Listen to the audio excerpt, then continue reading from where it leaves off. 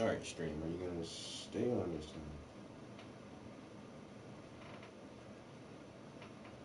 I keep thinking of a show that I wanted to watch more of, but can't remember it. But then I just now remember it was that Project Blue Up.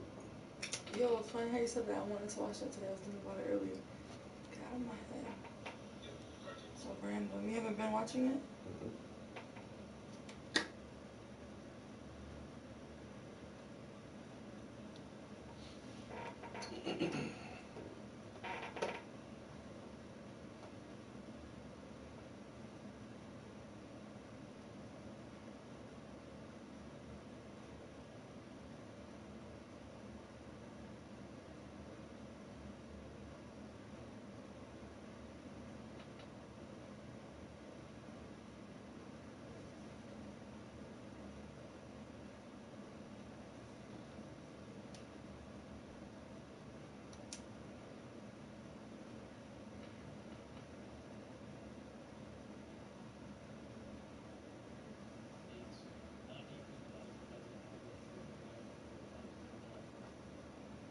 NBC4 Washington. The mayor announced estimates Friday morning that about 13% of the population will be infected and 220 to more than 1,000 will die. I assume that's the next few months because there's nothing to stop the rest of the population from eventually being infected unless there's a vaccine or social distancing continues indefinitely or there's some kind of like huge testing where they can isolate, testing and isolating contacts and that kind of thing. Some kind of huge, widespread testing kind of thing.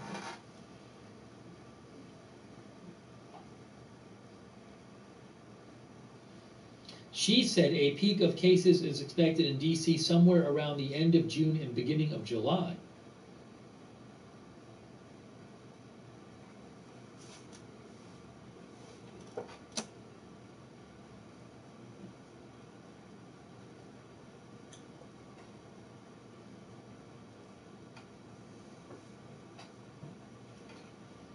Again, it's worth reminding people. Look, the virus doesn't just go away. There's a virus out there. It's spreading from person to person around the world. The virus will keep doing that. The only way to stop one, you create a vaccine which people can take, which prevents them from getting it. Two, if the virus infects enough people, like 60% of the population, 60%, then once you've had it, in theory, you should be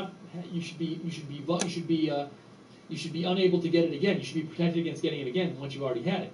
So if 60% of the world's population has it, then this thing happens called herd immunity, which is enough people have had it already, that it's hard for the virus to keep spreading. But aside from that, aside from the vaccine or herd immunity, the virus is going to keep spreading. Now, if everybody stays home by themselves in their apartment or house, yeah, that can keep it from spreading, but that will have to keep going until there's a vaccine or until 50% of the people get it. Also, you could do something like if there's really widespread testing and good monitoring of people, you could do a thing where you widely test people and then you make sure only people who have had it already can go back to work. And for other people, you really get on top of it. So if somebody tests positive, you isolate them right away, and then you have to find all of their close recent contacts, and you have to make them isolate right away. So, but there's this idea that this is going to be, in a month, or 2 months, it'll just be over. It doesn't work that way. Eventually, in the long run, assuming everybody's not social distancing forever, either about 60% of people have to get it, or there needs to be a vaccine. That's how it works.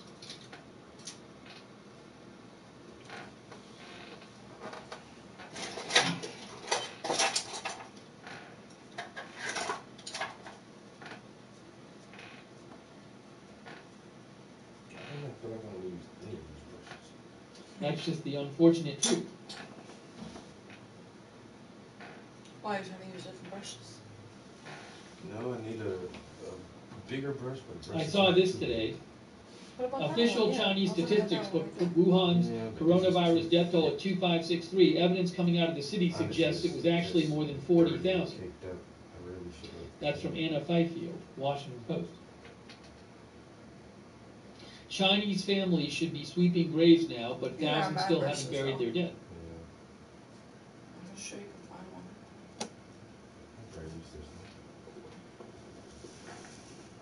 That's the one you used to. No, pause. I thought you used to use that one.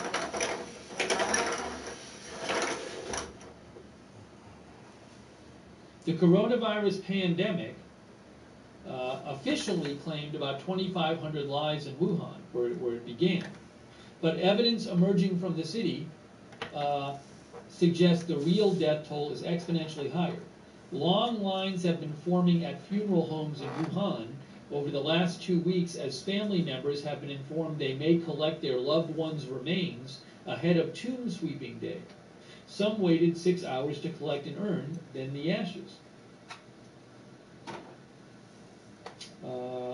This crematorium was operating 19 hours a day with male staff enlisted to help carry bodies. In just 2 days, the home received 5,000 urns, said the respected magazine Kaijin. Using photos posted online, social media sleuths have estimated that Wuhan funeral homes have returned 3,500 urns a day since March 23rd. That would imply a death toll in Wuhan of about 42,000, or 16 times the official number. Another widely shared calculation, based on Wuhan's 84 furnaces running nonstop and each cremation taking an hour, puts the death toll at 46,800. Wuhan residents say the activities belie misrepresent the official statistics, or seem to suggest that the official statistics are wrong. It can't be right because the incinerators have been working around the clock, so how can so few people have died? Said a man to Radio Free Asia.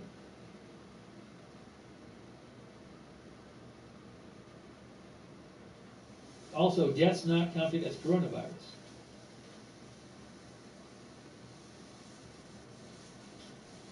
There's lots of reporting of people in China who died who were never tested. This person was never tested for the coronavirus, but the family has no doubt that the novel pathogen led to his death. Other families in Wuhan report similar experiences.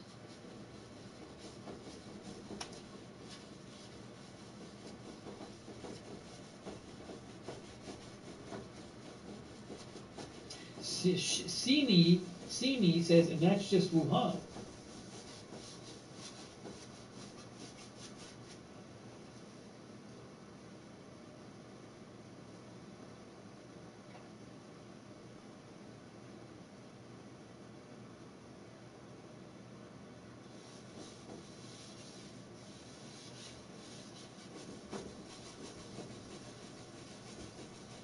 So we are going, it's 4:25 p.m. right now. The White House press briefing is going to be at 5 p.m., so we will have that. And we're taking your comments, questions, giving you updates on the air at Lookner on Twitter is where you can write to me. Thank you, by the way, to Jennifer Small for your support. Thank you, Jennifer Small. And my blank is Stinky. Thank you. And Billy Blue, thank you. My blank is Stinky.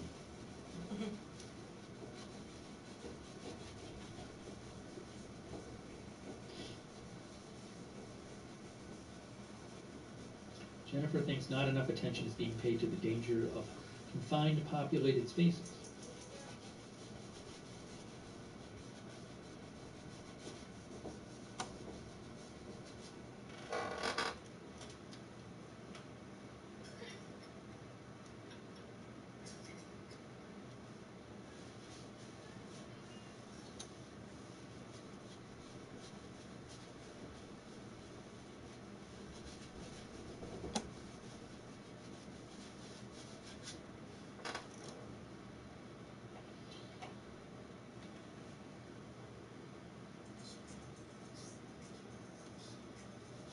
Our viewer Rita, we were talking about Sun Valley, Idaho before as a place where there are a lot of corona cases.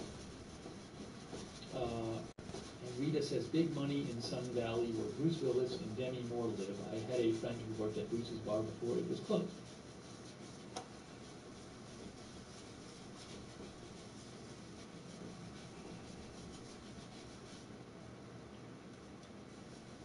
You can find, here's another article. Tourists brought prosperity to an Idaho ski valley. They also brought COVID-19. From the Washington Post. The Sun Valley, this is Wood River Valley. That's not Sun Valley. No, Sun Valley Resort.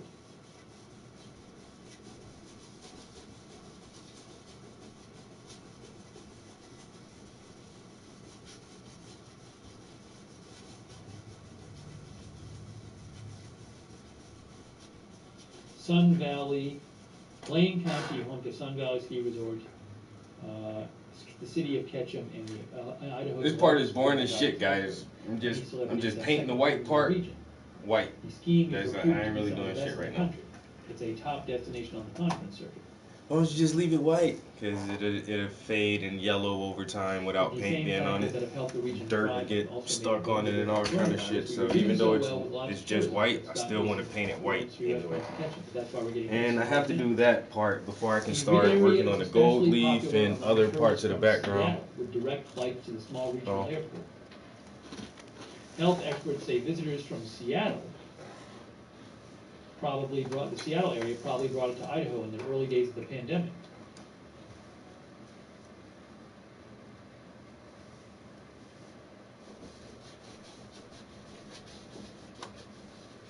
Hey, thanks George Sybil for your support. Thank you, George Sybil. I appreciate it, George. Thank you. Appreciate it, George. Thank you for your support.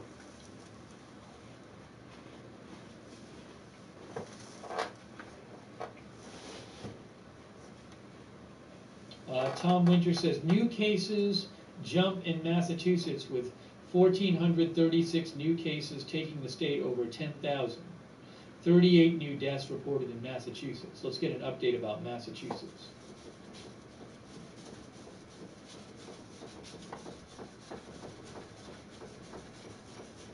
Not there. There it is. Death toll rises to 192.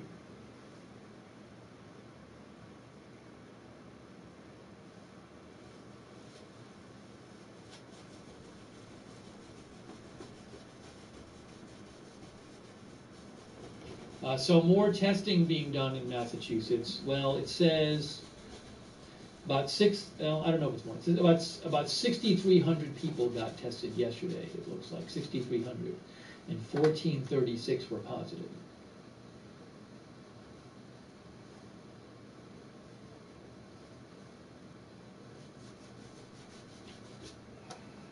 In Massachusetts, they're going to try to step up their effort to trace the contacts of people who've tested positive. The governor said it would be a first-in-the-nation effort that would break new ground in the fight against the pandemic. Enhanced tracing capability is enormously powerful for public health officials to rely on their battle against the pandemic. So the idea is if somebody gets it, you figure out who their recent contacts are, and you get in touch with them and see if they have symptoms, and maybe you quarantine them.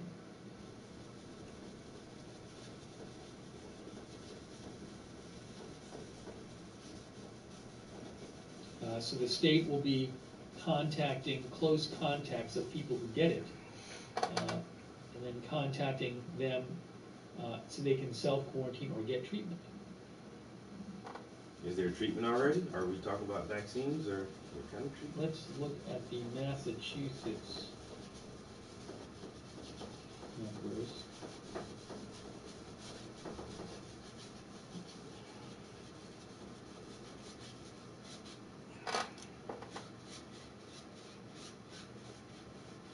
Already looked. I don't know. I don't have a site that shows, like Worldometer gives you daily graphs of cases and deaths for all the countries, but not for the states. I'd love to have that for each state.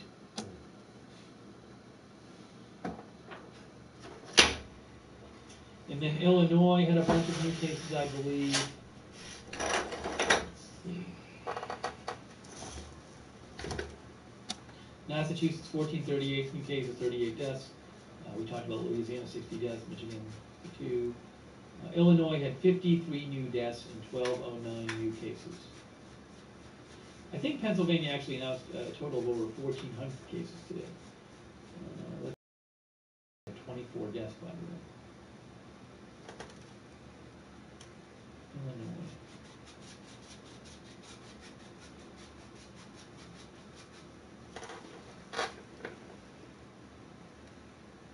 The Tug says, I've been keeping track day by day of Massachusetts cases since March 5th. The past week has been bad. In biggest one-day jump yet, 1,209 new cases in Illinois and 53 more deaths across the state. This is from Chicago Tribune. It says, this is the biggest jump in both cases and deaths in Illinois, a daily jump. Now, the cases might be due to more testing, but the deaths, I assume, is just because it's more people dying. The first loss of a Chicago police officer linked to COVID will be considered an on-duty death, giving the officer's family access to special financial benefits.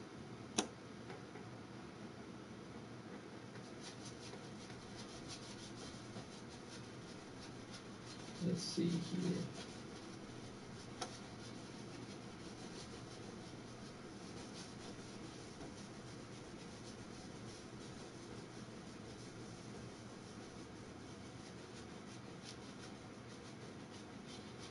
Trevor says, how are cases and deaths going higher if everyone has been quarantined for a while now?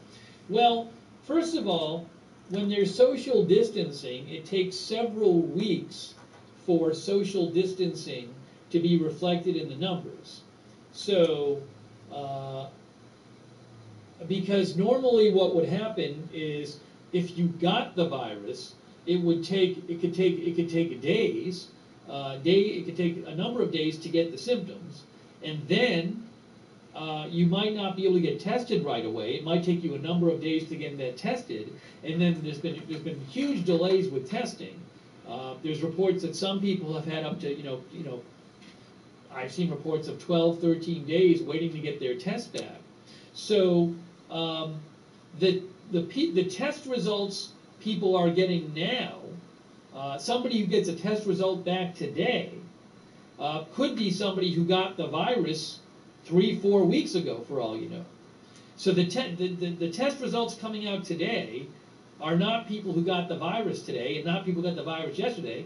Probably a lot of them are people who got the virus weeks ago. So there's a delay of weeks between when social distancing starts and when the number of cases levels off. But also remember, it's not the case that everybody in the country and everybody in the world has been sitting in their room by themselves. People live with family members. So one reason cited for the large number of cases in Queens, New York, where they've had a ton of cases, is that people there's a lot of people who live like in an apartment or a house, large group of people living together. They don't each have a room to themselves. You could have multiple families living in one housing unit. And so even if they're sitting at home, they can spread it. Also, plenty of people haven't been totally isolating. They're going to work, or they're traveling, or they're just not respecting the curfew. You still get spread.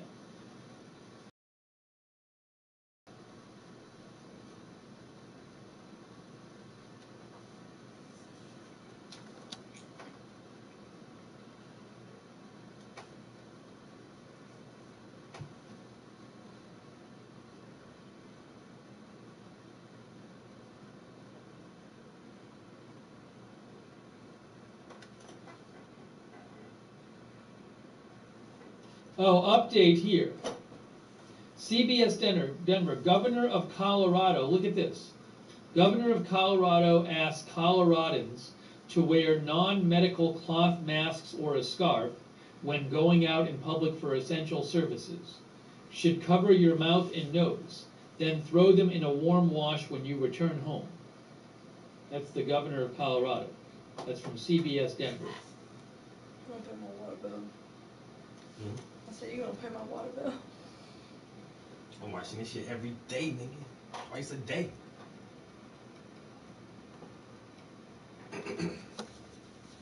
So now they just making people think it's all airborne, just floating thanks, around by in the the way, air. from Don't leave out the house unless Elizabeth you cover Young. your nose and mouth. Thank you so much, Elizabeth Young, for your support. I appreciate it. Thank you, Elizabeth. I thought that shit been was airborne. Anything is usually airborne. Remain faithful says, yep, that's our Once government. you sneeze, it's in the air. But then first they're saying, oh, you don't need to really wear a mask. You know, all you need to do is just keep your hands clean and don't touch your face as often. Now they're saying, oh, don't leave out the house without covering your nose and mouth. I say, that's why you gotta listen to this shit every day, because shit changes from day to day. A little bit of everything, yeah? Yeah.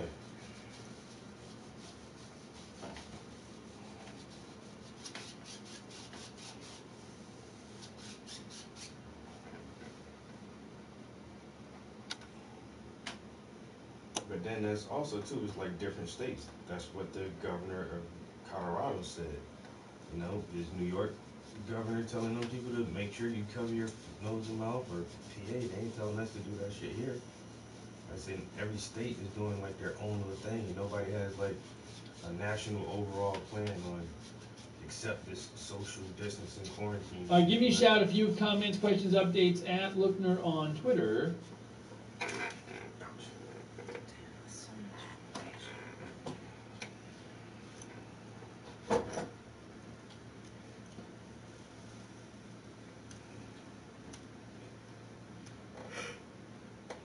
There you go.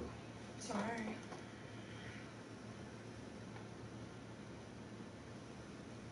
Oops, hold on.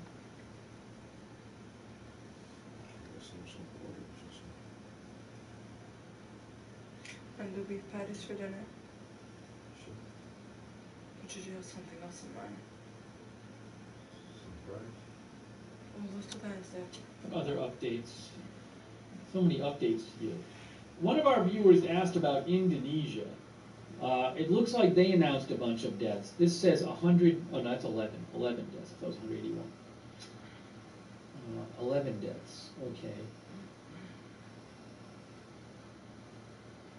22 deaths, new deaths in Algeria. There's just, I mean, I've been saying this again and again and again, but there's all these different countries. It's spreading around the world.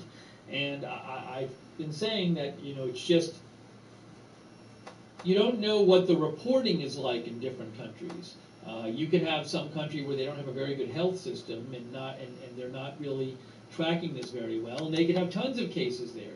So I just fully expect to just hear about more and more large outbreaks in various countries, unfortunately. Oh, we didn't talk about Spain. According to BNO, they had another bad day. Let's see here. Where's Spain? I thought they had something for Spain. Did they not? Maybe they didn't. Oh. I thought they did. Let's look this up.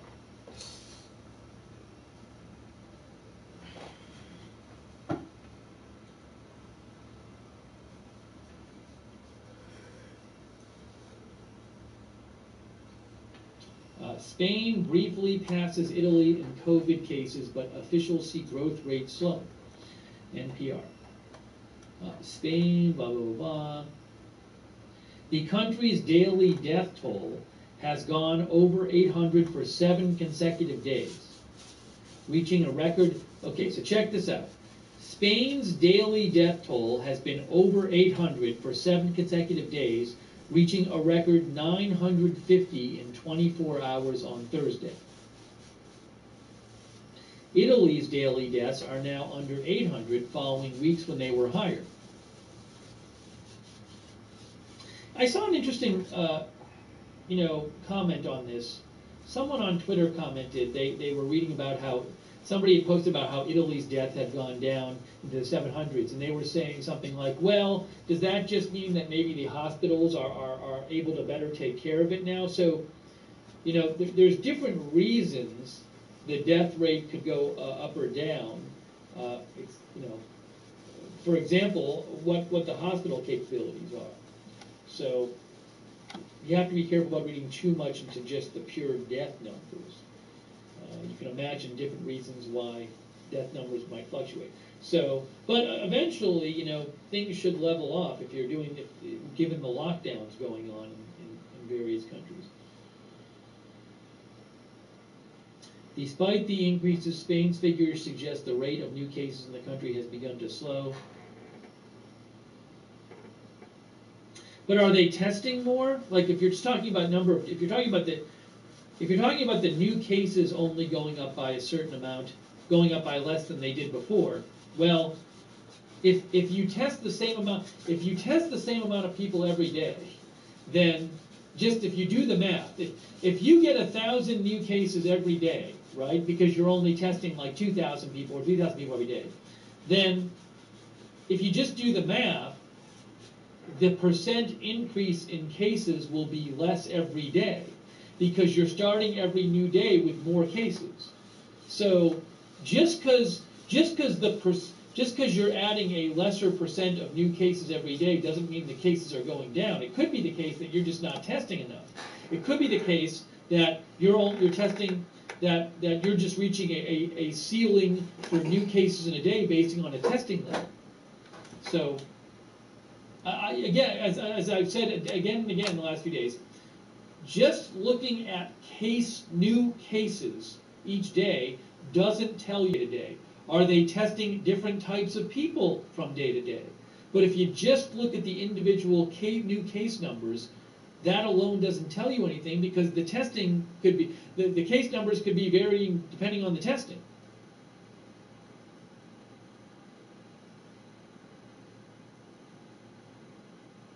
Some healthcare workers say Spain could be undercounting cases because of a lack of available testing. They say intensive care units are beyond capacity, and it's not keeping up with the number of patients. Thousands of medical workers, including the doctor leading the country's response, have become infected. What up, Skynet? So things not good in Spain. All right.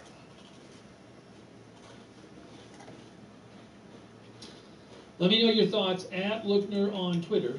It is 4:44, and I'm assuming the briefing won't start on time because it never does. There's a briefing scheduled for 5 p.m.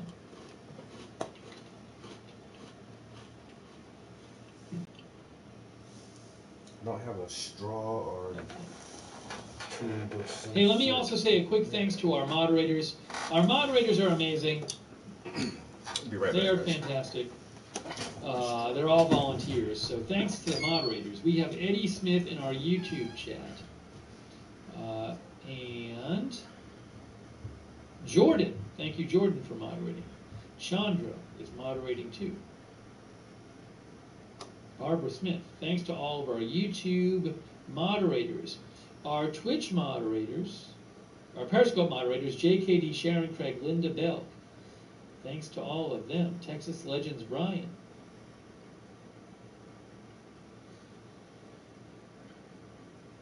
And any others I'm missing as well. Thanks to all of our Periscope moderators. Our Facebook moderators, Courtney Lane, Kimberly Peterson, Shay Turner, Denise Fredrickson, Joe Serino, Dan Lindquist. Thank you, Facebook moderators. Thank you also, Twitch moderators, Daily Disclosure, Matthew Johnson, Idaho Star, Keisha, Callie, Smoke, Love Pugs, XXD, Sully, Rift Tracks, thank you. Thanks also to our Discord moderators, too. If anybody's interested in being a volunteer moderator, we can always use more moderators.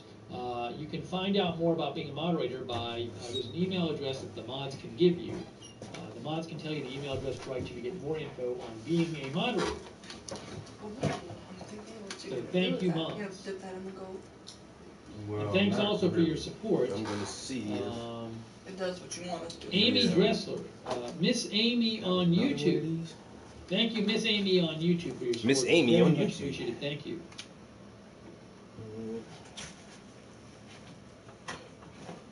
I've never used this or anything. I don't want that. I could use that for something else now. I thought I had another paper palette. Oh, we should talk. I've been meaning to talk about this for 2 days. I keep forgetting to talk about it. It's hard to get one without taking there's the top one off. information Like out they're about really made to go in order. People about in New York City, which neighborhoods are being hardest hit by the virus. Oh, and let me just show you this real quick. LA County, similar numbers to yesterday, 521 new cases and 11 new deaths in LA County. Not good.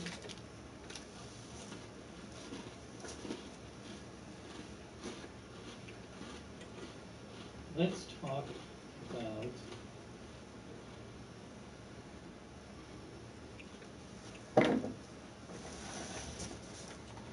here it is. New York neighborhoods with the most cases. Working class and Orthodox Jewish neighborhoods in Queens and Brooklyn are among the city's hardest hit areas, according to new data. It's from Wall Street Journal. It's getting the Jews. Run, Jew. The new coronavirus has struck hardest in working class neighborhoods in New York City's outer boroughs. City data shows, underlying how the pandemic has ravaged densely packed lower income areas where social distancing guidelines have proved different to implement. There are certain neighborhoods where you're going to have people living closer together, where you might have more people living in a given apartment or house, where people might not be able to take work off because they don't have as much money, they don't have money saved, and they need to still go to work. There's that. Also, I know we were talking about Lakewood, New Jersey, which is I believe about 70% Orthodox Jewish. They've had the police there have repeatedly over the last week had to stop. They've broken up big group events, Orthodox Jewish group events like a bat mitzvah and a funeral and weddings and this kind of stuff. So there could be cultural reasons why certain groups in certain neighborhoods have more people who are still congregating together and not respecting the the rules, the stay-home rules. Bible. Those are some of the factors that could affect whether people in certain neighborhoods. Got a gold straw though. That might be art in itself. 2 areas of Queens, Corona and Elmhurst, have led the city in reporting infections. Both neighborhoods are heavily populated by immigrants who live in close quarters, often with multiple families sharing a dwelling. Many residents there don't have the luxury to telecommute because they work in the hospitality industry at restaurants or supermarkets. So they can't just work from home. One person gets sick, it spreads around that house. Yeah, that's why I tried to keep those. Said a city councilman. I just never take it out. This health expert said it's difficult for some people to isolate and maintain social distancing. There's one that's just that brand that's empty, the hardest hit neighborhoods. Washed out and everything that I have. You may have multiple families living together in a very small apartment, so it's easy to understand why there's a lot of transmission. Oh, that one? I can use that one still. What you mean? The virus also appears to have preyed upon the tight bonds of faith, family, and community that connect Orthodox Jewish neighborhoods in Brooklyn. Brooklyn's 2 most heavily affected neighborhoods are both heavily Orthodox Jewish.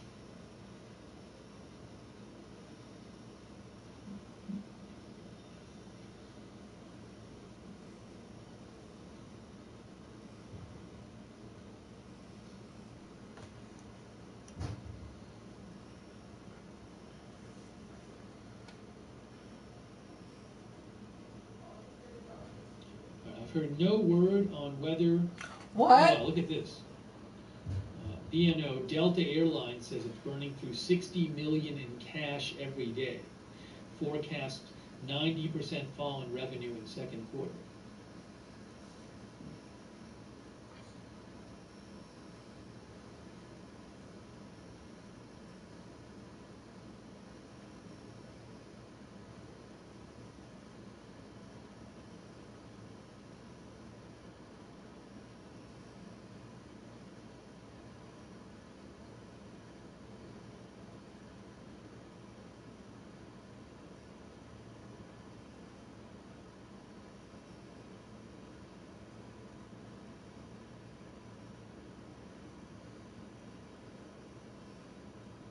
Right, so I haven't heard yet about whether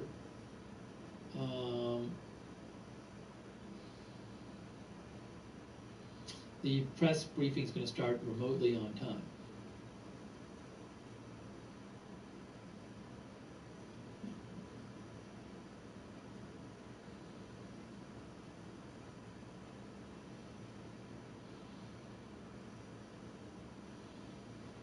Hang on here.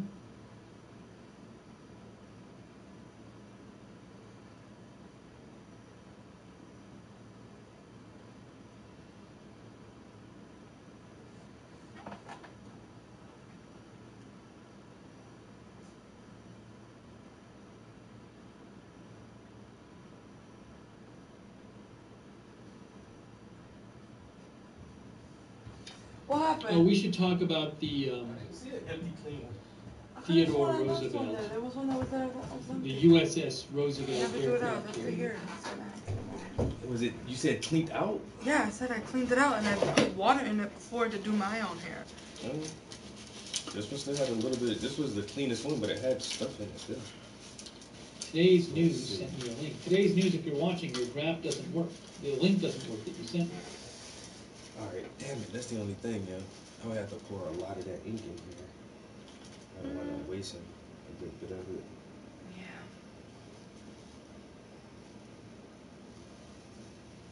You can't try that. Get a Dog writes in and says, I listened to a bit of the WHO conference today. One of the most important points was the need for careful surveillance, especially during the second round of the disease. Not sure how that will play out in the U.S., but I'm for it.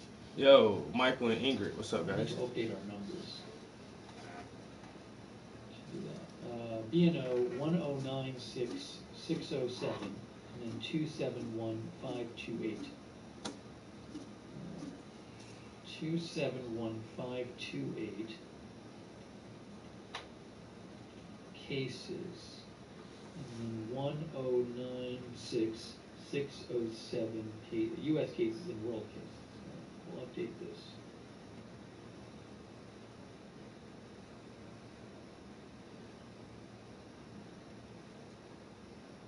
Okay, done.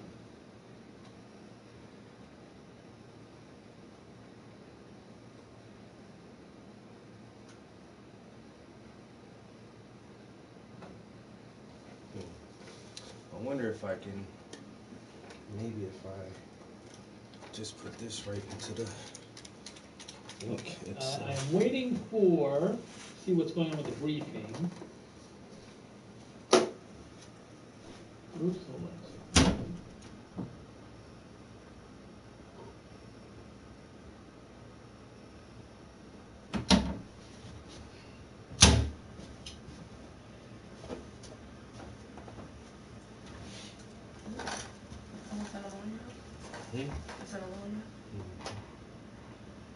Oh, this is terrible.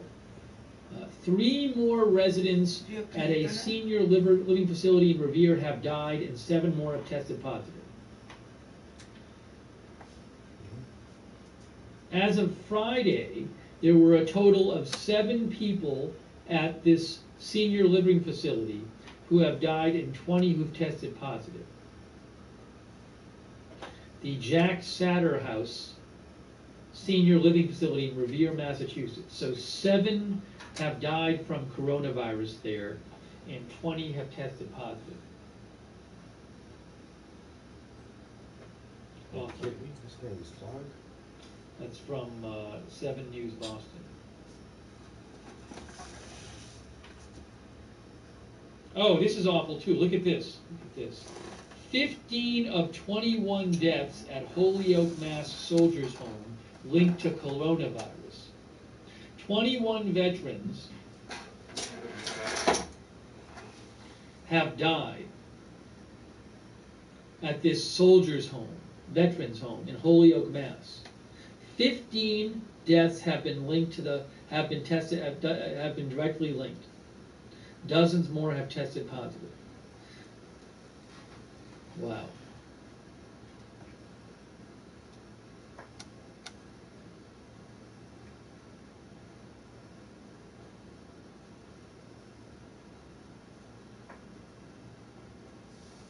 59 other veterans have now tested positive for the virus there.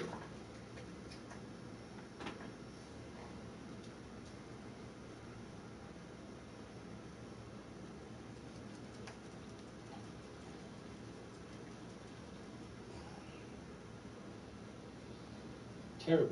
That's in Massachusetts. Massachusetts, Holyoke, Mass.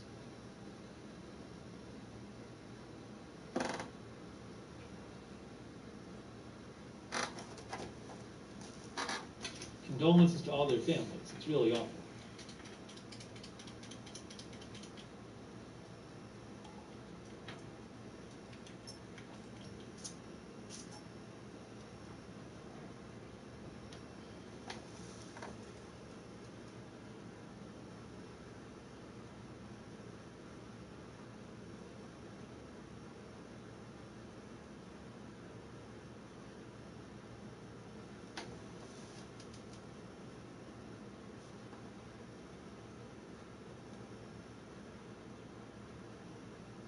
Townsend, missing in Chesapeake Bay. Kathleen Kennedy Townsend's 41-year-old daughter and 8-year-old grandson remain missing. Kathleen Kennedy Townsend is the daughter of RFK, Robert F. Kennedy. So Robert F. Kennedy's granddaughter and great-grandson are missing after boating in Maryland.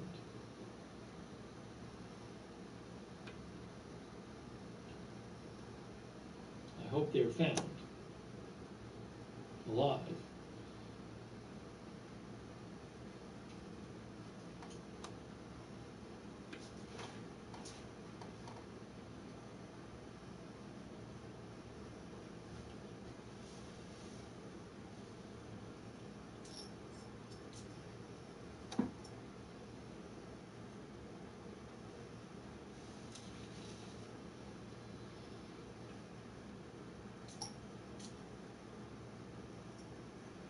Let's see here.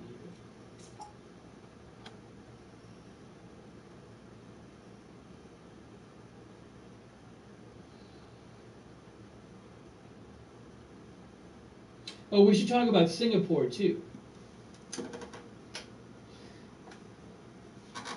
So Singapore has been seen as a country which has really been good with their tracking of cases and the way they've managed this, but they are now going under lockdown. Before you actually do it. You're gonna put Singapore to close schools, most workplaces like some with rising virus going cases. out. Yeah. And then like the leaf on it as well. I'm just trying to see Increase how close in or far local do I have to be. I feel like you might have to be very far. worrying trend. You think if you get some newspaper and cover her? This is from Bloomberg. Singapore will shutter and schools might give the and effect most you want? workplaces as they will unveil a raft of No, stricter okay. measures to slow the spread of coronavirus.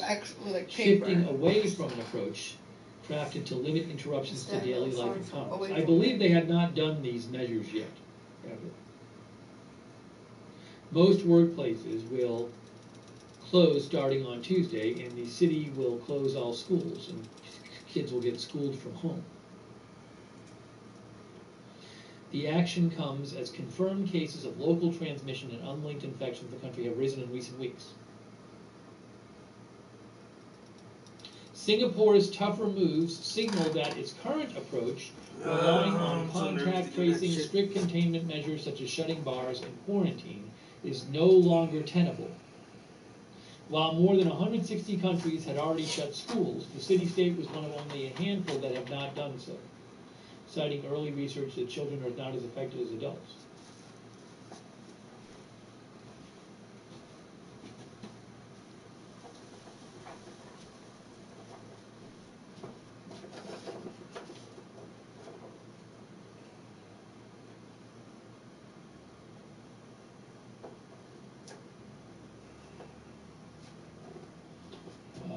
Again, there is a White House press briefing coming up. We will bring that to you live.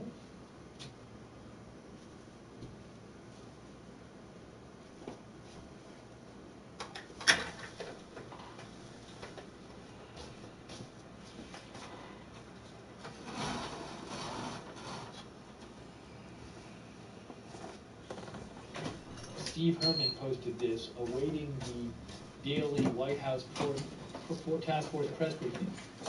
The president will be making remarks.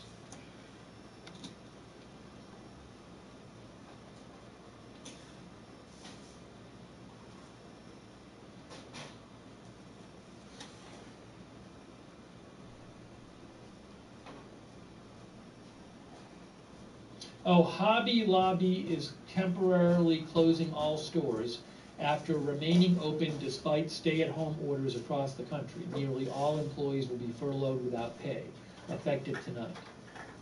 Hobby Lobby is temporarily closing stores in response to the virus after reopening despite stay-at-home orders across the country. I'd have to retweet that. That's from Fox 13 Tampa Bay. There had been some controversy over Hobby Lobby stores remaining open in areas where they had stay-at-home orders.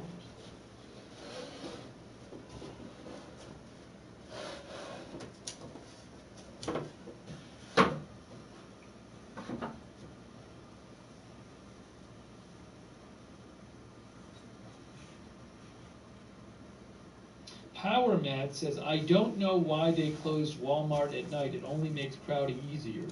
People could have went shopping at night. Now, I think at night gives people fewer options of time of day to go shopping. I prefer to go later at night, but you can't now. But maybe it's the. I mean, one supposedly it's to restock, but also I wonder if any of it is to they don't want the restocking employees out there as people are shopping to restrict interaction between the employees doing the restocking and the people. So, I don't know. I've never really read anything a definitive about why the stores have all done that. I think I remember reading that saying, well, we're using the extra time to restock. Maybe they just have more groceries to restock.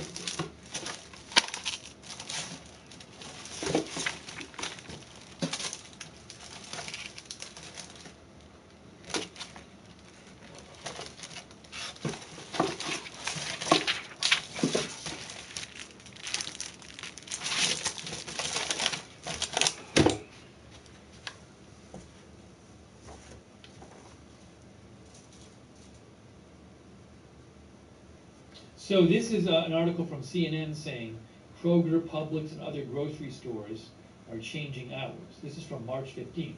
But it says reduced hours will give them more time to clean stores, restock, and keep workers healthy.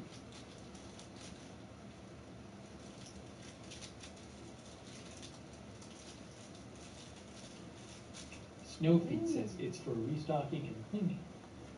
Even smarter. And the paint is wet, so it might just.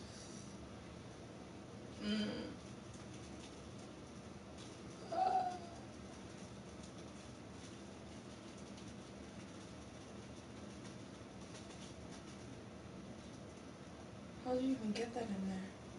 It's alright. It's already fine. Huh? It's alright clean.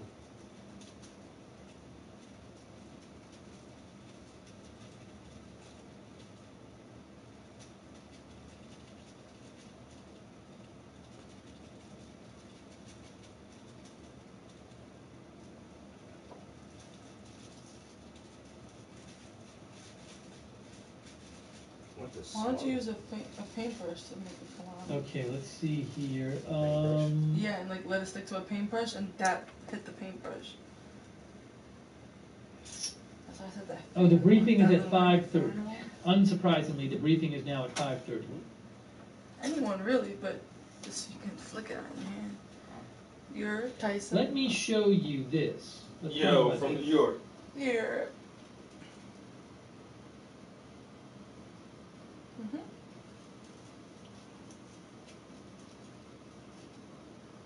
First of all, some viewers mentioned this. Walmart to limit number of customers in stores. Fox 40.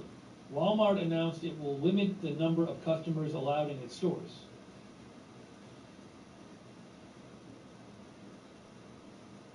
Once a store reaches capacity, customers will be asked to stand in lines outside of the store.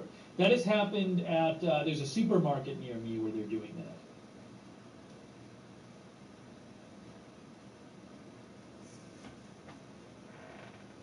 That starts tomorrow. I can't see with that bong in the way. He said he gotta change his name. He's from North Carolina now. He's been saying that TikTok. Tyson from NC.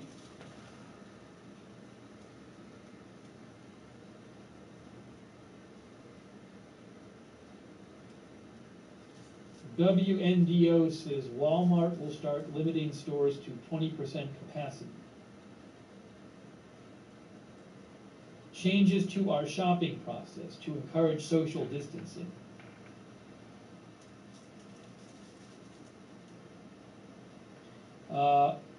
Walmart stores will now limit. Walmart stores now to limit the number of customers.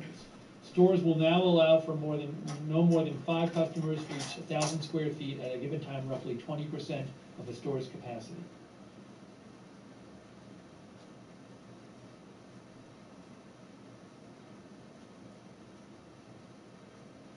I wonder if they posted it on their Twitter account.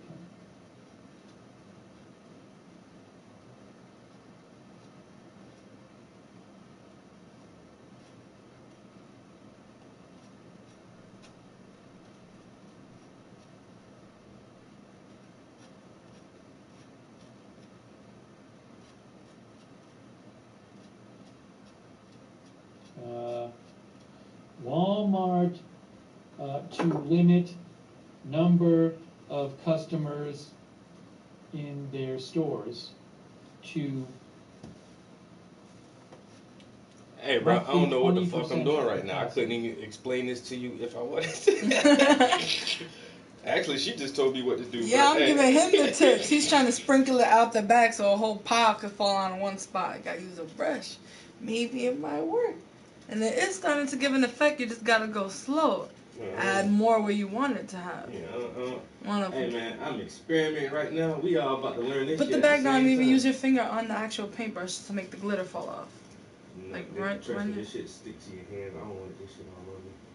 With one finger? You understand what I'm trying to say? I understand what you're saying. I don't think so. You want to come do this? Not on camera. Y'all heard that? Yeah, I don't like cameras. There will be a single entry door.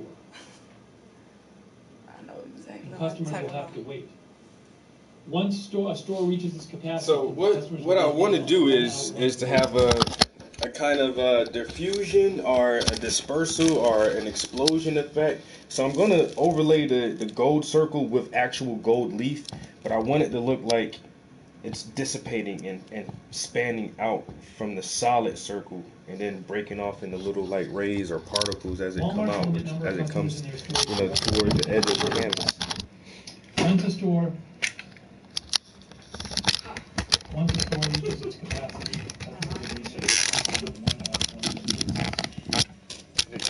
With the prince and princess.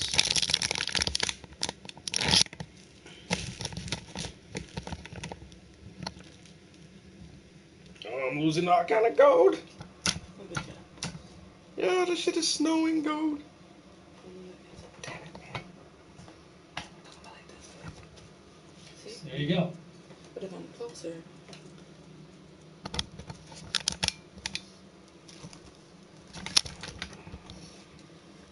Hold that.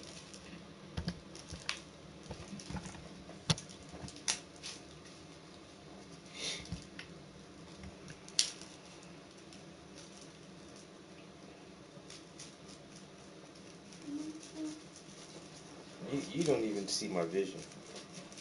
I don't see your vision, but. And here is something about, you may have heard about this. I'm telling you, use your finger. So the U.S. aircraft carrier USS Theodore Roosevelt has, I believe now, 137 cases of coronavirus among its around 5,000 sailors. And a couple days ago, the captain of the ship wrote a letter to his superiors in the Navy pleading for help getting sailors off that ship because they were all still on the ship and the outbreak was spreading. Well, yesterday the captain of the ship was relieved of his duties by the Navy, who did not like that he leaked this letter publicly. In the past, I guess like today at some point, I don't know if it's today calendar day, but this came out this morning. As the captain was leaving the ship, a lot of the crew gathered and cheered for him. So you can see here, Phil Stewart says, doesn't look like the crew of the Theodore Roosevelt agree with the Navy's assessment of their commander. And then this is posted by Dylan Castillo. There's a bunch of videos posted of this that are similar, but here's some of the crew of the Theodore Roosevelt, members of the crew cheering for the Commander Crozier, or Captain Crozier. Is it Commander or Captain? I'll have to look.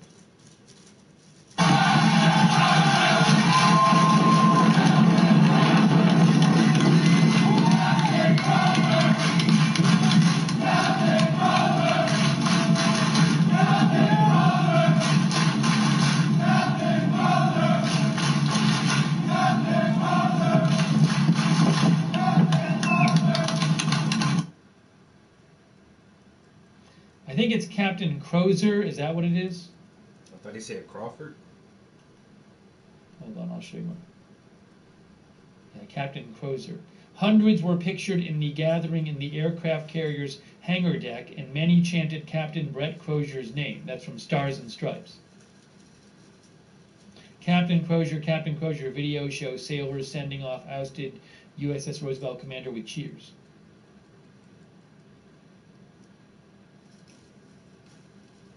A cheering and applauding crowd of sailors aboard the U.S. aircraft carrier USS Theodore Roosevelt wished farewell to their captain, whom the Navy relieved of command after he raised concern about the spreading coronavirus on his ship in a letter that was leaked to the media.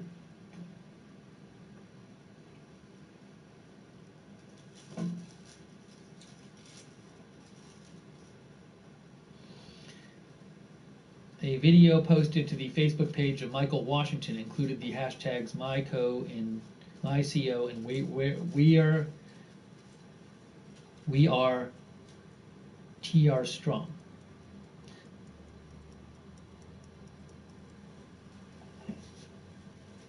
And that's how you send out one of the greatest captains you ever had.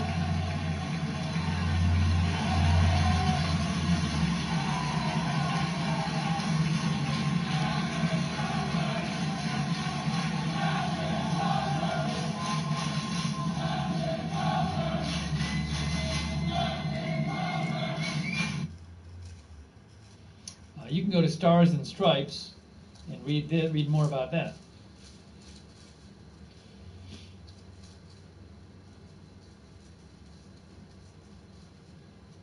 Now, by the way, I know some viewers, people online have commented that in those videos you see people on the ship packed together, which is obviously not social distancing. That is true. Although, remember though, what the captain said in his letter to his superiors is he said, look, there's just no way to social distance on this ship, basically, he said, because we have 5,000 people on the ship, and the ship is not designed to be big enough so that people can social distance. So, not social distancing is part of their life on the ship. Just that's what it's like there, because there's so many people on board. So I do understand the concern about all the people gathering there. And, I don't certainly. You'd like to see them not all gathering. At the same time, it is part of their everyday life they sleep together, work together, live together, so the captain himself said in that letter, there's just no way to have them social distance while they're on the ship. Katrina Jones says it's a naval ship, there's no way to do it.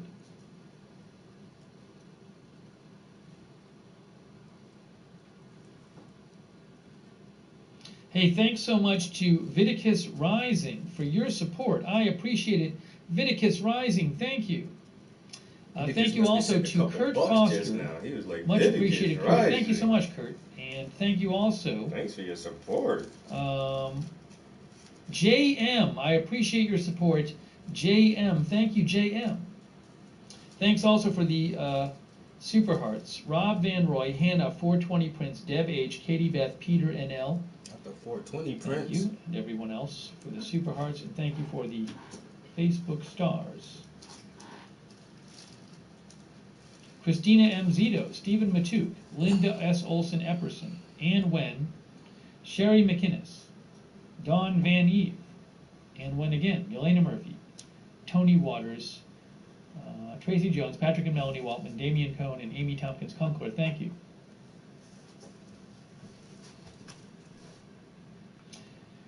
There is a White House briefing coming up in 13 minutes.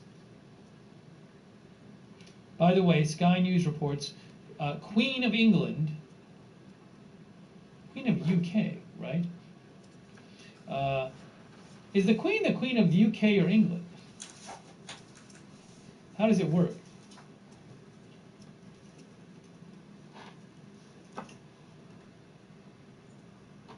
Queen of the United Kingdom. There you go. Oh yeah, this is going to be so nice. If I can get it, the coverage how I want. Queen seeks like, to lift spirits in significant Sunday address to nation.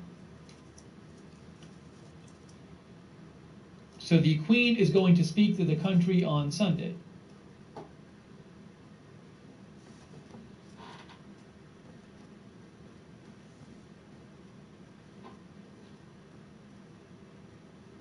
Sunday night at 8 p.m.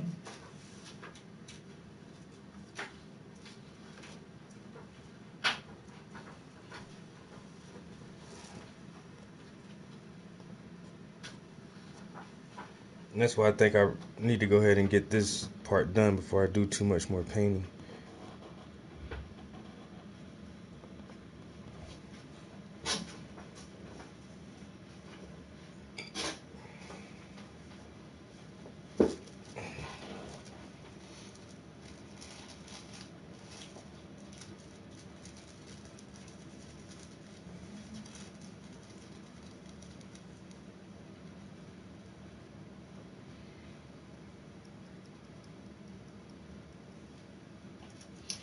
John Byrne Murdoch has been posting these graphs.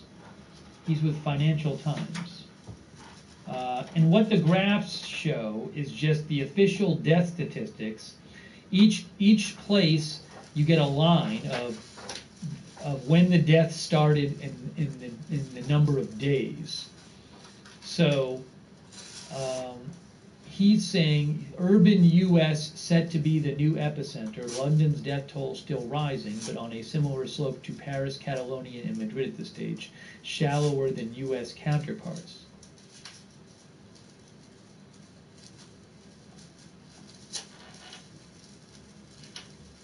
So what he's showing you is that Data Craft Smart belief. Now it's a certain scale here. I don't know what this kind of scale is called, but notice it's 20, 50, 100. It like doubles. Is it a logarithmic scale? So but there's two different kinds. So you can buy it. Just see how it's this, not where it's like flakes. Every line is a doubling, basically, pretty much doubling, that kind of thing. But anyways, if you want to look at that, you can go to John Byrne Murdoch.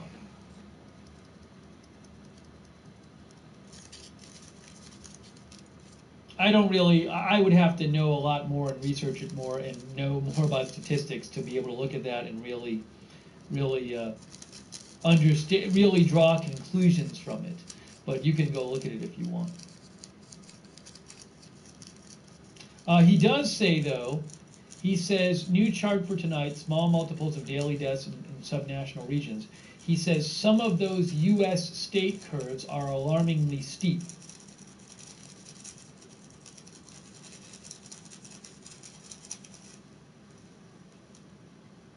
He also says, the problem is, though, he says much flatter curves in warmer and more humid countries, Egypt and Iraq. The problem, see, what I don't like is Egypt is not accurately reporting their deaths. They have not been. I feel very confident in saying that. Iraq, I would not be surprised if Iraq is not reporting their deaths accurately. And if they, and who knows, maybe they just, or if they just don't have the capacity to. So once you start, comparing all these countries, you're just using their official figures. So the graph is only as good as the official figures are. So I don't really like when they compare it to like Egypt. Why should we trust the Egypt numbers?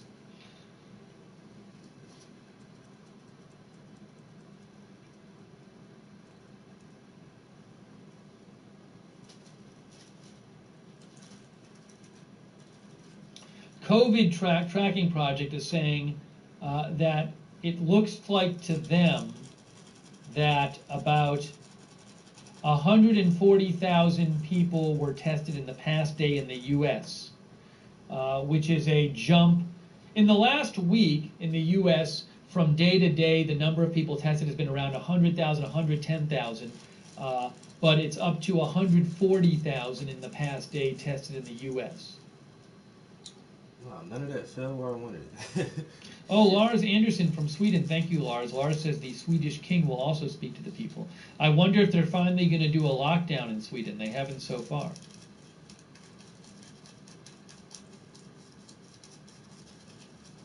Sweden's still a monarchy? I didn't know they still had a king. Give me a shout with your comments, questions, updates at Lookner. Yes, Joe Ogden, we did mention the 2 missing people from the Kennedy family in Maryland. We mentioned that a little earlier. Thank you, Joe Ogden. As I said, I hope they're found. Thank you, Joe, for your support.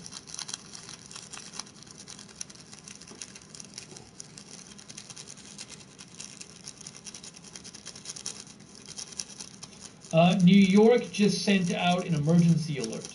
Kate Hines said, did your phone just go off too? Emergency alert on people's phones in, I guess, New York City, maybe? New York City is seeking licensed healthcare workers to support healthcare facilities in need. Maybe it's New York State. I don't know who got it.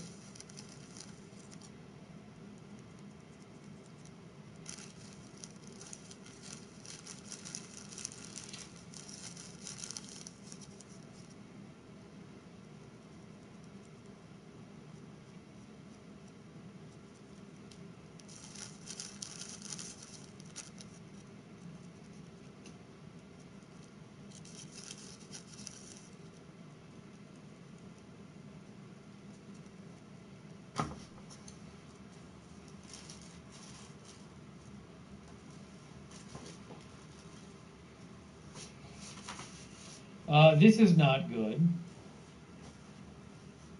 No, sorry.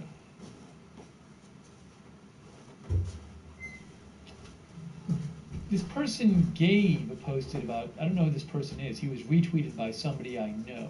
Hold on. Oh, wait, here we go. We're going to have to watch, we're going to check this out. All right, so we're going to watch this, and then I will be back, and I'll actually probably grab a snack right now because I haven't eaten anything. So we'll play this for a bit, and then I will be back on the air.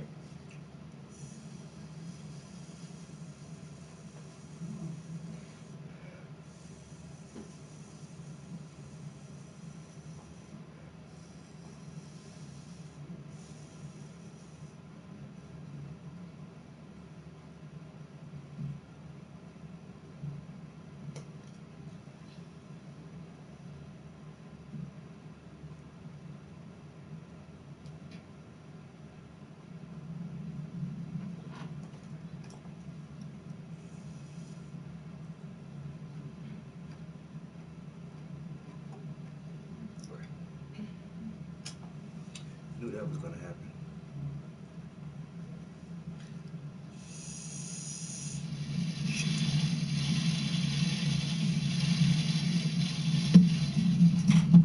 I just had a meeting with Kevin McCarthy, future Speaker of the House, I hope, and he's done a fantastic job for the people of California, and also the people of California have done a fantastic job. When you look at the bump, you take a look at the bump and how they're doing out there, so I congratulate everybody out there, but I thought I'd have Kevin say a few words. So Kevin, please. Well, thank you, Mr. President, and I would like to thank you on behalf of California. Governor Newsom says the work that you're doing together has been working very closely, has been effective in California as well, the Vice President and the President. You know, today, Mr. President, I want to thank you especially for the work that Secretary Mnuchin has done, especially for small businesses. Just today alone, I saw Bank of America had more than 10,000 loans in 2 hours. And for anybody who's in small business, I first small business when I was 20 years old. You don't have income coming in right now, you get a loan, but for your rent, paying your employees, and paying your utilities is a grant. That's part of the CARES Act. And I think you're going to find that a lot of small businesses are going to hire people back, keep them afloat through the next 2 months, and get this economy moving again as we get through this virus. So I just want to thank you for all that. Great job you're doing. Thank you. Thank you. You go ahead, Steve. I'll talk to you later. All right. Okay, thank you very much, everybody. And I want to start by saying that our hearts go out to the people of New York as they bear the brunt of the coronavirus pandemic. New York don't catch no breaks, hotspot right now, but you have some others, as you know, that are New York don't very get bad. no time off. Louisiana's getting hit very hard. Parts of Michigan are getting hit very, very hard. New Jersey is surprisingly, it's much greater than anybody would have thought. They're doing a really good job. Governor's doing a really good job out there. New York's first responders, EMTs, doctors, nurses are showing incredible courage under pressure. Where are those sheets at? They're the best in the world. We will take every action and spare no resource, financial, medical, scientific. We will not spare anything. We'll get it back into shape. The Empire State, the governor's doing an excellent job. They're all working very hard together. At the request of the governor, as you know, the Javits Center, we have 2,500 beds, and we're going to allow that to be a system where this horrible disease can be looked after. The patients can be looked after. Before I finish painting, so I can just paint over. For regular medical problems, such as like I said, I actually did want like some little gold accents. We don't have too many accidents. Maybe very few people driving. on a jury or something. So we're going to put that facility into play, which is a big facility. The ship will be staying the way it is, but we're putting that facility into play to help them. And today also the CDC is announcing additional steps Americans can take to defend against the transmission of the virus. From recent studies, we know that the transmission from individuals without symptoms is playing a more significant role in the spread of the virus than previously understood. So you don't seem to have symptoms and it still gets transferred. In light of these studies, the CDC is advising the use of non-medical cloth face covering as an additional voluntary public health measure. So it's voluntary, you don't have to do it. They suggest it for a period of time, but this is voluntary. I don't think I'm going to be doing it, but you have a lot of ways you can look at it as follows. The CDC is recommending that Americans wear a basic cloth or fabric mask. They can be either purchased online or simply made at home, probably material that you'd have at home. These face coverings can be easily washed or reused. I want to emphasize that the CDC is not recommending the use of medical grade or surgical grade masks, and we want that to be used for our great medical people that are working so hard and doing some job. Medical protective gear must be reserved for the frontline healthcare workers who are performing those vital services. The new mask guidelines also do not replace CDC's guidance on social distancing, including staying in your home when possible, standing at least 6 feet apart for a period of time. Again, we're going to all come back together here. We're going to all come back together and practicing hand hygiene, which we should do anyway. A lot of things I think are going to spill over. Shaking hands maybe will stay with our country for a long time beyond this. One of our great doctors was telling me that, as you know, we have flus every year, and the number of people killed by the flu is very substantial. It said that if they didn't shake hands, that number would be substantially lower. So maybe it'll stay. Maybe some of these things long term will be good. But those guidelines are still the best and the safest way to avoid the infection. So with the masks, it's going to be really a voluntary thing. You can do it. You don't have to do it. I'm choosing not to do it, but some people may want to do it, and that's okay. It may be good. Probably will. They make it a recommendation. It's only a recommendation. It's voluntary. We're also taking action to ensure the cost of no barrier to any American seeking testing or treatment of the coronavirus. The largest insurer nationwide, the Blue Cross Blue Shield system, has now announced that it will not require any co-pays, which is really something. That's a tremendous statement, from patients of the virus treatment for the next 60 days, similar to the commitments of Cigna, Humana, Anthem. Those are great companies, and they're all doing the same thing. So co-pays for them to do that is a big statement. We appreciate it. Today I can so proudly announce that hospitals and healthcare providers treating uninsured coronavirus patients will be reimbursed by the federal government using funds from the economic relief package Congress passed last month. So that was as per the question yesterday, and actually the day before yesterday. This should alleviate any concern uninsured Americans may have about seeking the coronavirus treatment. So that's, I think, answers the question pretty well, and very much in the favor of our great people. I'm also signing a directive invoking the Defense Production Act to prohibit export of scarce health and medical supplies by unscrupulous actors and profiteers. The Secretary of Homeland Security will work with FEMA to prevent the export of N95 respirators, surgical masks, gloves, and other personal protective equipment. We need these items immediately for domestic use. We have to have them. But we've done really well with the purchase of items, and you'll be hearing about that shortly. We've already leveraged the DPA to stop the hoarding and price gouging of crucial supplies.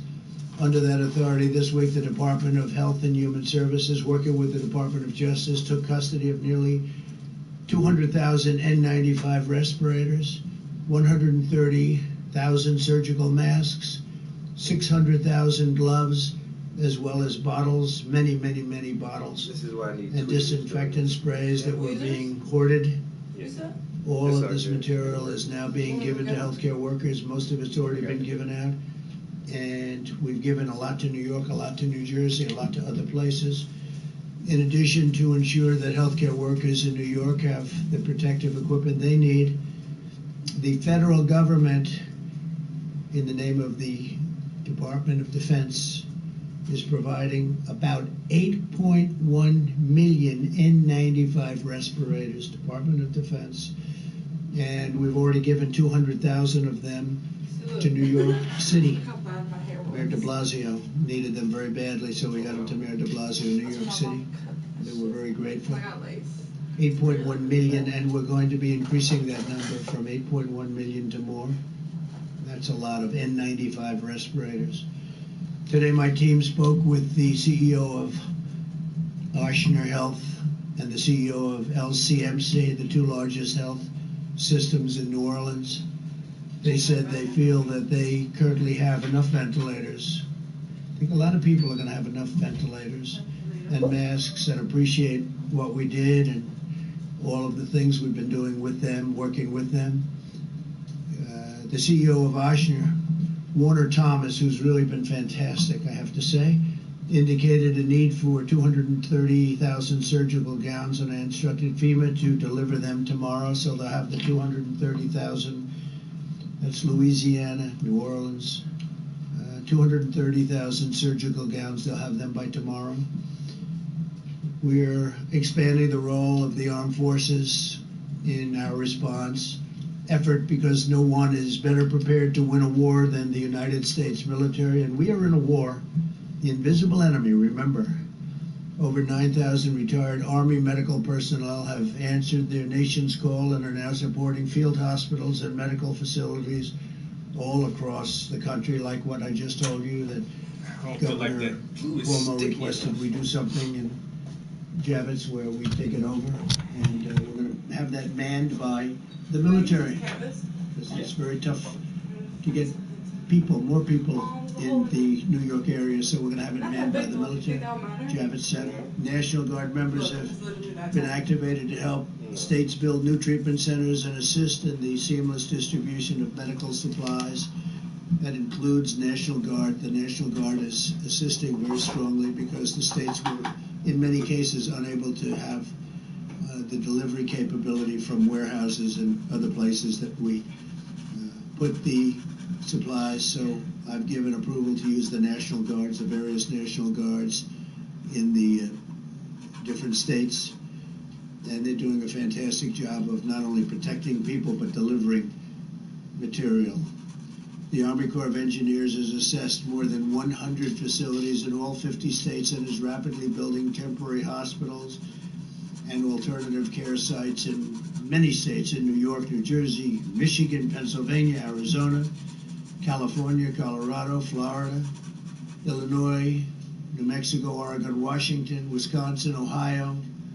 They're doing a lot of work, and just those states plus additionals that will be announced probably tomorrow, but they're doing some job. The Army Corps of Engineers, what a job they're doing, and FEMA, what a job they're doing. As we deploy the power of our military, we're also deploying the skill of our doctors, scientists, and medical researchers. We continue to study the effectiveness of hydroxychloroquine and other therapies in the treatment and prevention of the virus, and we will keep the American people fully informed of our findings. Hydroxychloroquine, I don't know, it's looking like it's having some good results. I hope that would be a phenomenal thing, but we have it right now. In approximately now, it's increased to 1,500 people. I spoke with Dr. Zucker in New York, terrific guy, by the way. We're doing a good job. And I spoke to Governor Cuomo last evening and this morning about it. So it's been there for about 3.5 days, but I think, and with many other places it's being tested too. And we have a tremendous supply of it. We've ordered it in the case that it works, and it could have some pretty big impacts. So we'll see what happens. My administration is also working to get relief to American workers and businesses in day one of the Paycheck Protection Program.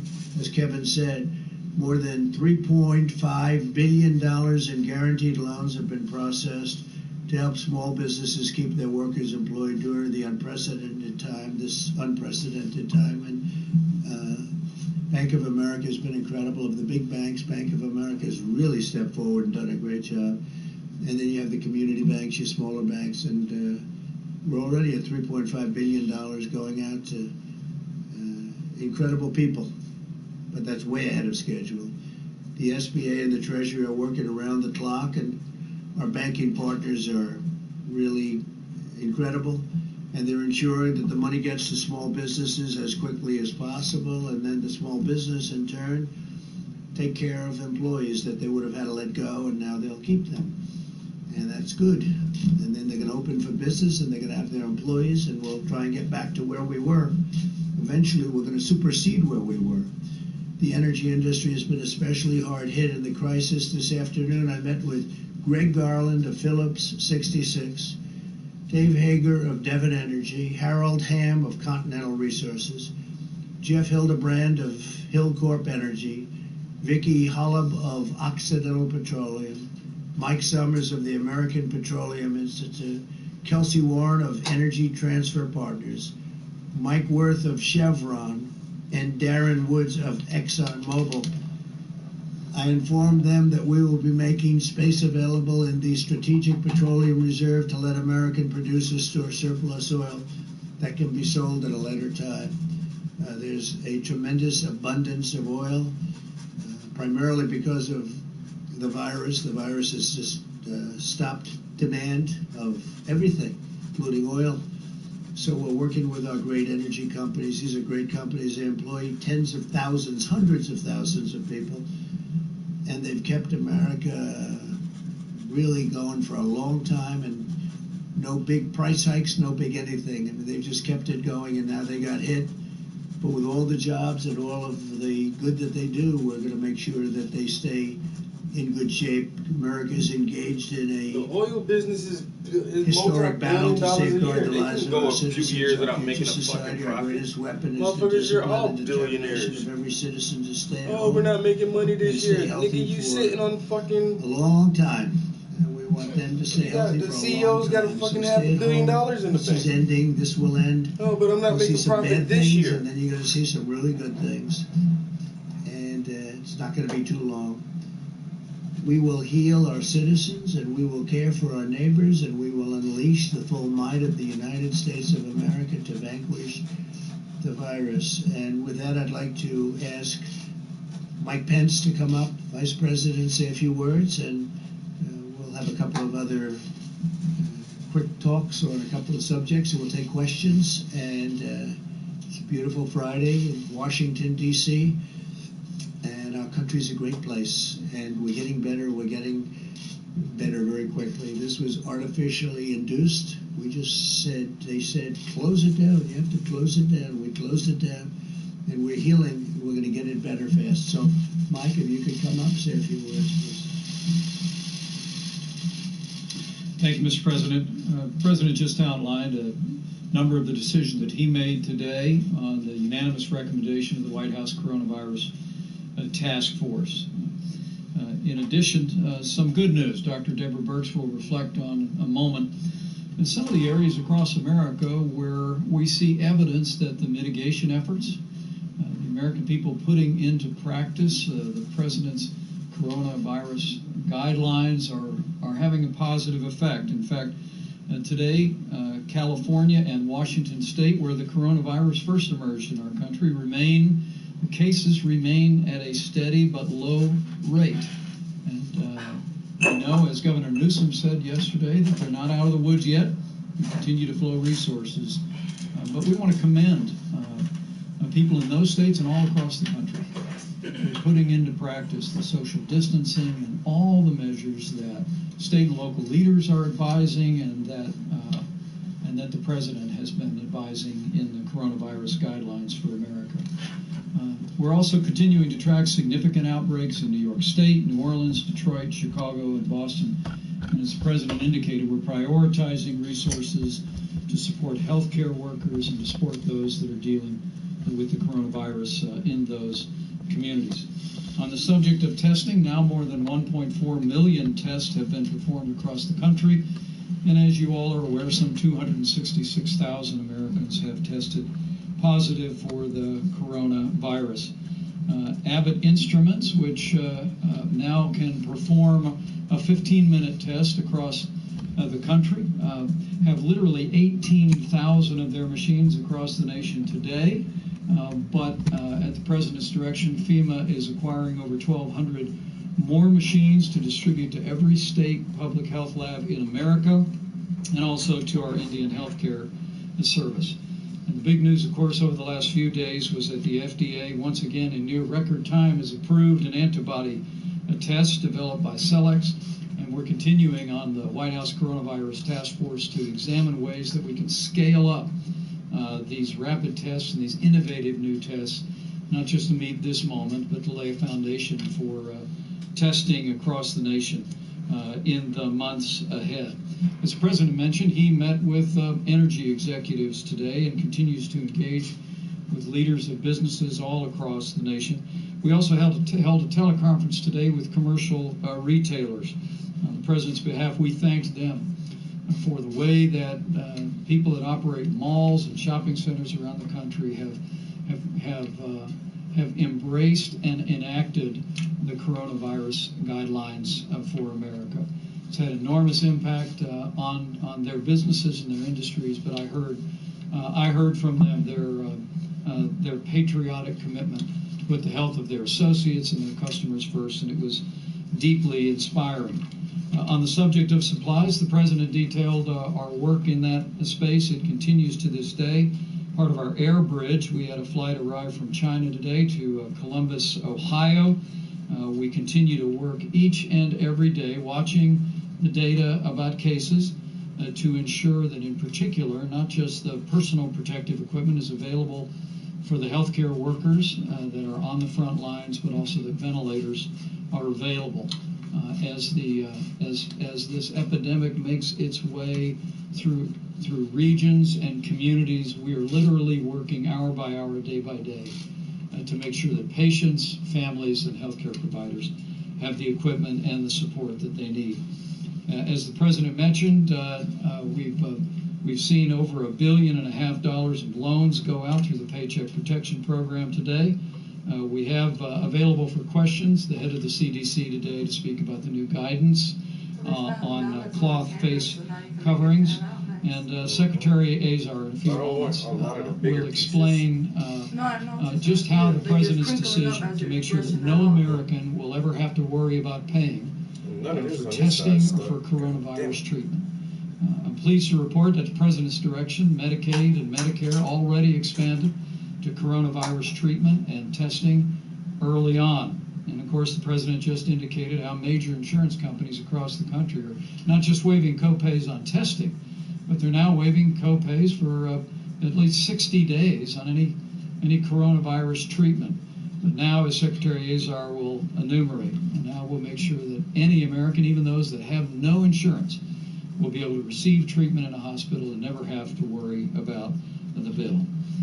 I just give a general reminder to every American, if there is evidence across the country that you're putting into practice the coronavirus guidelines for America. Every American has a role to play, and I want to thank you on behalf of the President and all of the American people for the way that you're stepping forward, you're engaging in the social distancing and doing the things that will slow the spread. We encourage you to keep on keeping on. We will get through this, America. We will get through the coronavirus to that day of renewed health, renewed prosperity that the President always describes. But we'll get through there sooner, and we'll get through there when we work together. Dr. Burke? Thank you, Mr. Vice President, Mr. President. Thank you for your words of discipline and determination. I guess that really describes what we're asking every American, to really be disciplined about these guidelines and really determined to stay in that space of execution. You know, we are just in week 3 of this full guidance measure. We really do appreciate the work of the citizens of California and Washington State, because we do see that their curve is different. Their curve is different from New York, New Jersey, and Connecticut. And we really believe that the work that every citizen is doing in those states is making a difference, and it will make a difference for the frontline healthcare providers. We also are deeply grateful that despite the way their curve looks today, they continue to get ready for a different potential so that they can ensure that patients, if they do get sick, have options and availability. To all the frontline healthcare workers in what we have referred to as hot zones, areas where the number of cases are quite significant, the New Orleans, the New York City metro area, including New Jersey and Connecticut, the incredible work that the frontline healthcare workers are providing. We're really working now at a much more granular level, talking directly to hospitals to ensure that they have the supplies that they need in coordination with state and local governments, and to work. I think we discussed it yesterday, but I think it was quite clear also and reiterated by Governor Cuomo today that we have to support one another as each of these different metro areas and other areas move through their peak of new infection.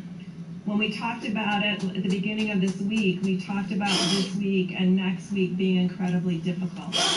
And we want to recognize the number of Americans who have lost their lives to this virus, and recognize the sacrifice that healthcare providers are making, both in the care, but I think I'm very uplifted by hearing their messages to families and their compassion for others to provide that kind of support to the individuals in the hospital. We continue to watch, in addition to the Chicago area, the Detroit area, and have some developing concerns around been outside the state in the last 14 days? I haven't been outside the state in the last. So as you can see, each of these will follow their own curves. So we'll be getting more and more of those case over time information in a very granular way to each and every one of you, so that we can follow these epidemiologic curves as each of these states, counties, and communities move through this together in solidarity, and really ensuring that we can move supplies creatively around the country to meet the needs of both the frontline healthcare providers, but also every American who needs our support right now. Thank you.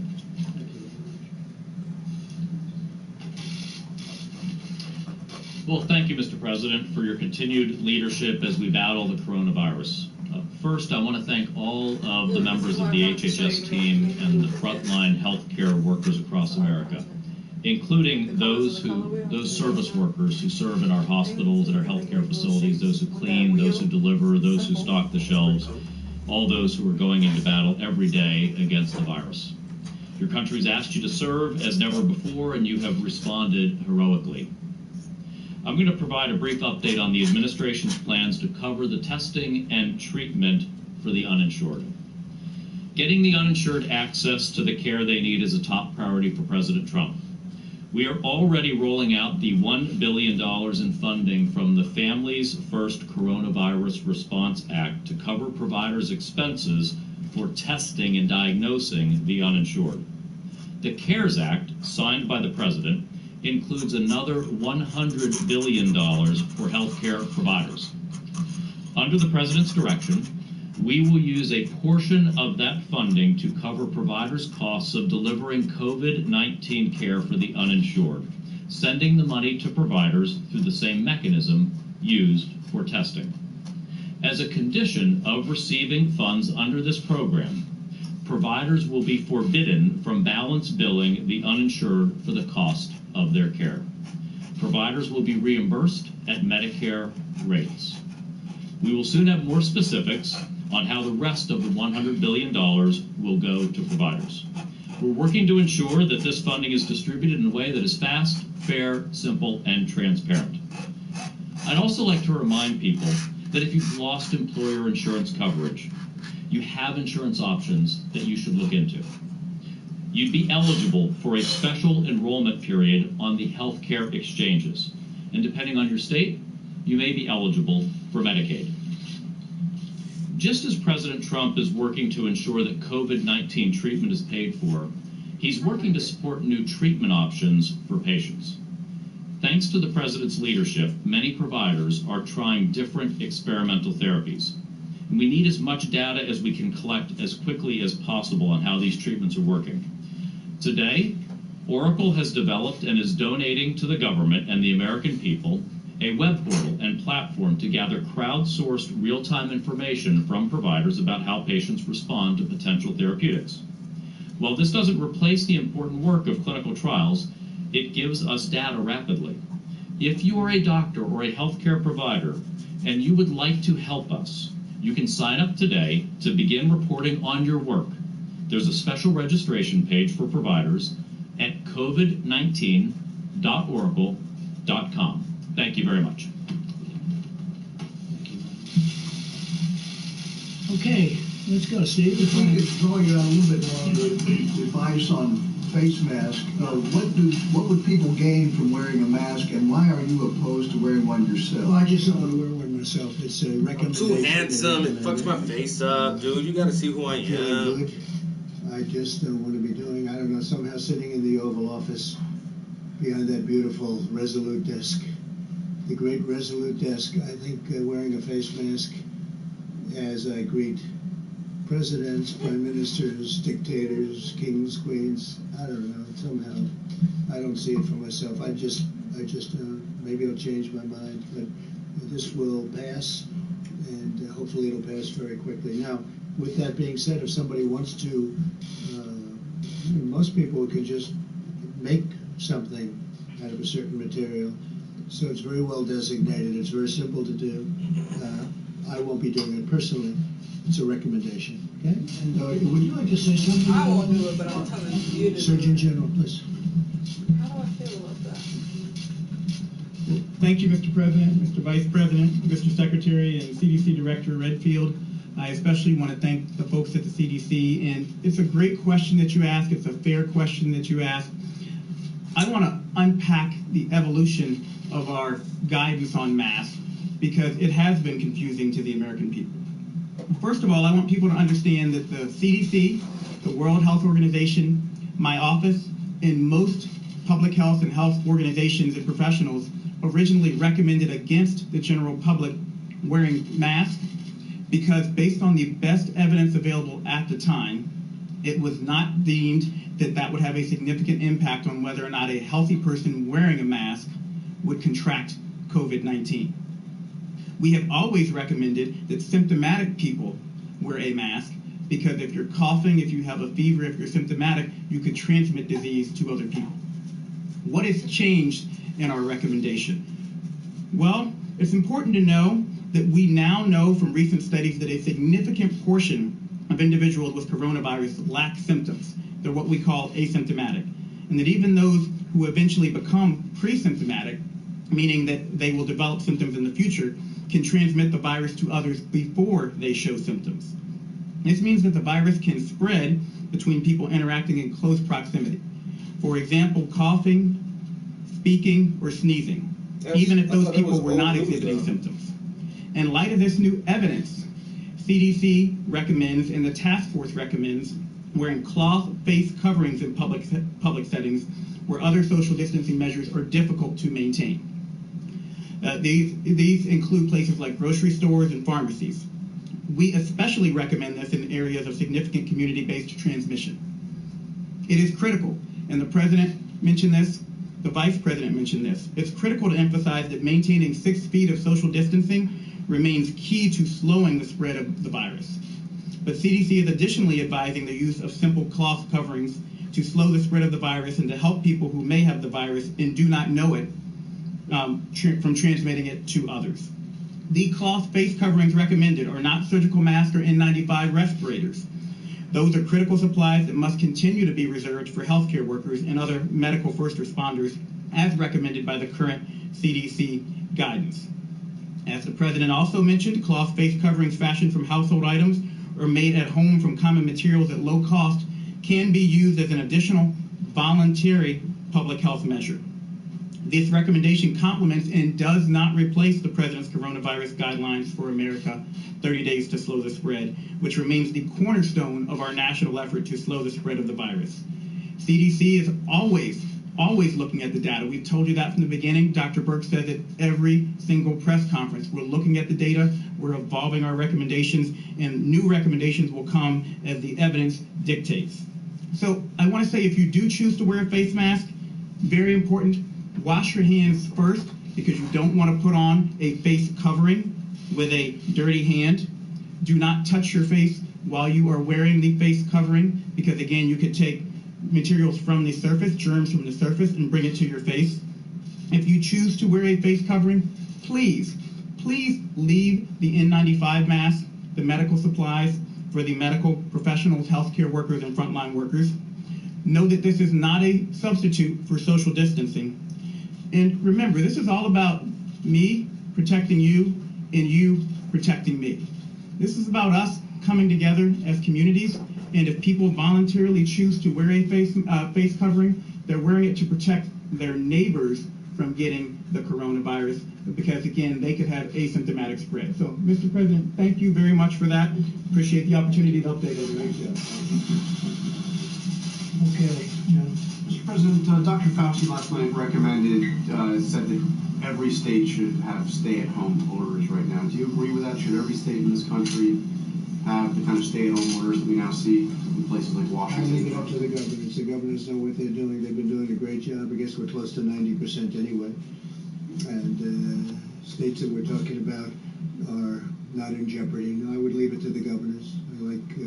I like that from the standpoint of governing, and I like that from the standpoint of even our Constitution. Please. Mr. President, to address the shortage in the blood supply, the Food and Drug Administration announced yesterday Right? Thanks, Mr. President. You have a different voice and you're much different voice. We'll get you later. Going to the oil meeting previously, is the U.S. willing to cut domestic oil production? What came out of the meeting? What was the consensus? Well, a lot of things came out. It's a great industry. It's an important industry. It's a tremendous job-producing industry. And it's just vital.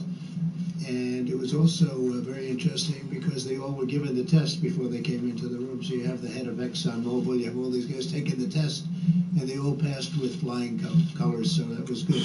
They left happy in that respect. There's just an overabundance of oil right now, oil and gas, a tremendous overabundance, and it was caused, they were doing a great job, they were producing a lot of energy, but then you had the virus come along and it knocked another 35%, maybe 40% off of the market.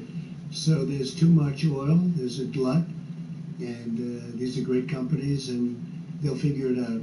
It's free market, we'll figure it out. You spoke to President Putin. I mean, what's on the table here with him? They were having a competition. We'll see how it all works out. I think it's going to work out very well. It's going to take a long time to get rid of that. There's massive excess amount of oil and gas, like probably there's never been. So where that does work out well, I guess you could say, is for drivers. I think in certain locations it's down to 90 and 95 cents a gallon right now on the road. But we have a tremendous industry, a great industry, a tremendously important industry from the standpoint of jobs. And we're energy independent. We have to make sure we keep it that way. All right, please go ahead. Mr. President, as I was saying, the Food and Drug Administration, to address the shortage of blood supply, announced yesterday it would ease the restrictions on certain donors, including gay men, who are now required to be abstinent for 3 months as opposed to 12 months to donate. Did you have a hand in that change? No, I didn't know anything about that. That was done by the FDA, very capable people at the FDA. Yes, Mr. President, both the government of Canada and 3M are pushing back on this DPA not to export N95 respirators. 3M says... I don't blame them. They can push back if they want. We're not happy with 3M. We're not happy. And the people that dealt with it directly are not at all happy with 3M. So we'll see whether or not we do. I heard what he had to say today. I don't know the gentleman, but we're not happy with 3M. Go ahead. And where is Dr. Fauci? I don't know, but every time you ask that question, whenever he's not here, you look, you say, where is he? And you'll say, is there a problem? No problem whatsoever. Every time he's not here, sometimes I'll ask him to come because that's the first question that you and a couple of others from the fake news establishment ask. Where's Dr. Fauci? We're doing great together. We're covering a different subject today. Go ahead. Different subject. Go ahead, Jim. Mr. President, you have said nobody could have seen this pandemic coming. But in fact, Secretary Azar at a biodefense summit in April 2019 said, of course, the thing that people ask, what keeps you most up at night in the biodefense world? Pandemic flu, of course. I think everyone in this room probably shares that concern. Your own Health and Human Services Secretary was aware that this had the potential of being a very big problem around the world, a pandemic of this nature. Who dropped the ball? Well, I always knew that pandemics are one of the worst things that could happen. There's been nothing like this since probably 1917. That was the big one in Europe. It started actually here and went to Europe, probably. I've heard about, excuse me, wait a minute, let me finish. I've heard about this for a long time, pandemics. You don't want pandemics. And I don't think he was talking about a specific pandemic. He was talking about the threat of a pandemic could happen, and it could happen. Most people thought it wouldn't, and most people didn't understand the severity. I think it's very severe. What's happening is very severe. But I'd let you answer that. I assume that he was talking about the concept of a pandemic. Thank you, Mr. President. Actually, absolutely. For 15 years now, this country has had a massive effort at the federal, state, and local level of preparedness for pandemic. Now, that largely has been, as I said in those remarks, about pandemic flu preparedness. We knew about SARS, we knew about MERS, which were earlier modifications or variants of the coronavirus. None of those achieved anything like what we're seeing today. But that's why for successive presidencies, including the leadership of President Trump, there has been a great focus on pandemic preparedness. In fact, it was just in November, I believe, that the president signed the Pandemic Flu Preparedness Executive Order that we have also updated the pandemic crisis action plan, which has been the playbook from which we've been working, the pandemic flu plan, the action plan from which we have been working that coordinates the whole of government, whole of economy approach here. So we've all been very focused on pandemic preparedness. That's what we do. But this particular strain of pandemic, who would have known this particular strain? The Secretary Azar, if you were preparing for a pandemic, if this government were preparing for a pandemic, why is it we don't have enough masks? Why is it we don't have enough medical equipment in this country? Previous administrations gave us very little ammunition for the military and very little shelf space. Let me just tell you, you know it, you know the answer. The previous administration, the shelves were empty. The shelves were empty. So what you should do is speak to the people from the previous administration, Jim, and ask them that question. Because the shelves were empty. And you know what else? The military shelves were also empty. We had no ammunition, literally. That was said by one of your favorite generals. We have no ammunition. Guess what? We had very little medical supply also. All right. Go ahead. We'll get it back. We'll get you back. We'll get you back, please. What about that question? Jim, I said we'll get you back. Please, go ahead. So I wanted to ask about the DPA. So you said that there will be a ban on exporting of all, what does it cover? So masks, gloves, what else is included in that order? And are you concerned? But if somebody ordered, if Italy, if Spain was big problems, these are countries with tremendous problems, France, if they have long-term orders and they're in there and they want to get certain things, I've let them go out in certain instances because I think it's only fair. They have problems that are proportionately or relatively bigger than our problems. So if they ordered something and they're waiting for, as an example, masks made here and going to Italy, I'm not going to be stopping that. I think it would be very unfair. And by the way, speaking about being fair and unfair, two very big cruise liners, as you know, I allowed them to dock today. We worked with the governor of Florida, as you know, Ron DeSantis, and we worked on it, and we had tremendous security, and we took the sick people, and we're working with them. We have doctors, we have great doctors, military doctors, and from a humane standpoint, not that we're in love with this, these are two massive ships, but we have to take care of people. We have to take care. We sent many back to Canada. The Canadians came and worked very closely with us, as did the UK. We had a lot of people from the UK, and we took care of the Americans. We took care of the sick. We had some people very sick. I think we had 3 to 4, maybe 5 people that had died on the boat, one of the boats actually, and we had to take care of these people. So we could have let them float aimlessly into the ocean looking for port, as they've been doing for a long time. And I made the decision we had to take them in. And Homeland Security and a lot of other people did a great job. But we had to help people. These are people that were very, very sick. Some were dying. Some died. Please. Go ahead. Yeah, go ahead. Mr. President, your staff today said that people in close proximity to you and the Vice President will get a coronavirus test. I'm wondering, are you concerned that the people you've been hanging around with may have the virus? No, I'm not concerned. No. I had a test yesterday. For the order for people to meet with you or talk to you, why? I don't know. I mean, I heard from the oil executives, these are people, most of them had not had the test, and frankly, I think they left the room feeling good about a lot of things, but they felt good about the test. This was a test that took, I guess, 13 minutes to have it finalized. They took the test. I don't know. I didn't know they were doing that. Maybe they did it just for them. I don't know. But it seems that a lot of people, because now we have tests that really work well. Abbott, in this case, Abbott.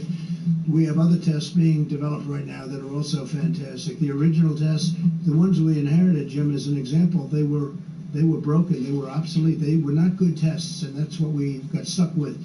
We've developed some incredible tests, but this took 13 to 15 minutes, and they were all fine.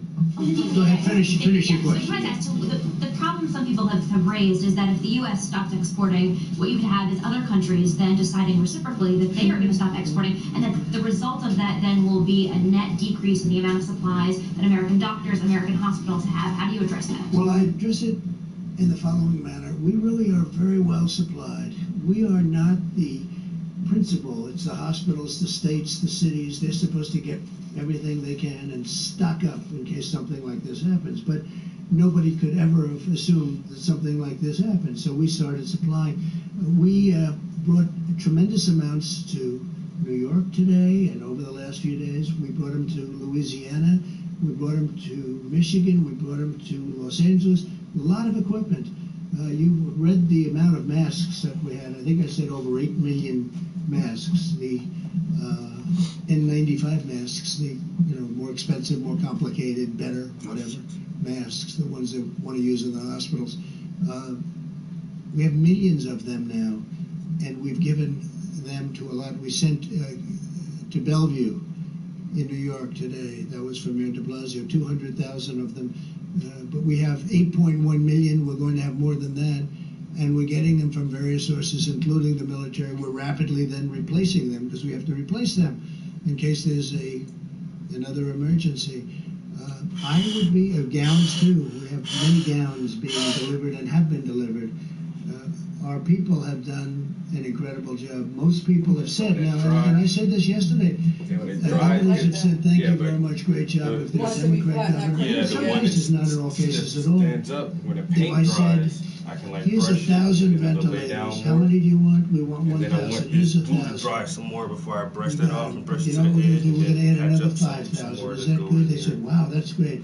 And then if Jim Acosta goes and says, are you happy with the president? No, he should have given us 10,000. That's what's happening. When I add the second layer of gold on there, we'll just push it out to the and side. that's a shame because we have done a job like nobody's ever done a job.